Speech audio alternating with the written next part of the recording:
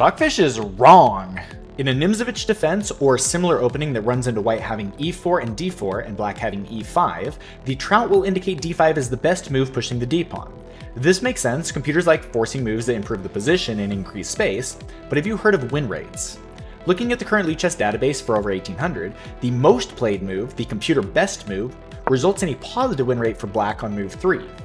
Why would playing the best move give black an edge? Because this pawn structure is useful for black. One of black's most powerful pieces is their dark squared bishop that has the option to put pressure on f2, especially in the opening. Until that pawn push, black's bishop did not have the option to go c5, so this is the first critical trade-off. Next, there is still a pawn on e5 that didn't go anywhere, and now you lost the option to interact with it until doing something else like f4. That is now a bar preventing white pieces from going to f4 or d4, likely for a very long time.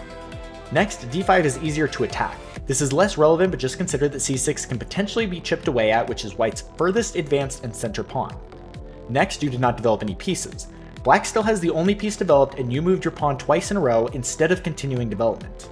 That knight wants to route its way to g6 anyways, so you're just giving it a free tempo to get there. And last, you are locking up the center, and you've already made black's king much safer. So let's look at a standard nimzowitsch game from black's perspective. e4, knight c6, d4, e5. White chooses d5 in the overwhelming majority of games.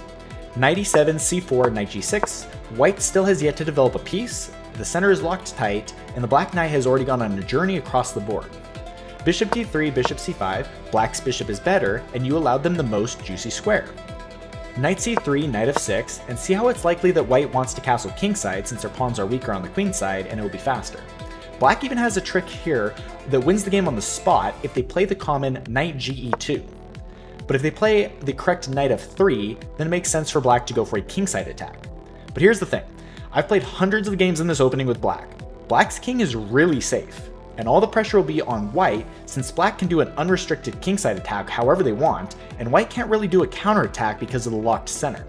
So usually you see something like a queenside attack from white, assuming a queenside castle from black, but the trick that many nimzowitsch players understand is that you usually don't need to castle your king at all because you want to push your h-pawn and keep your rook on the h-file to attack.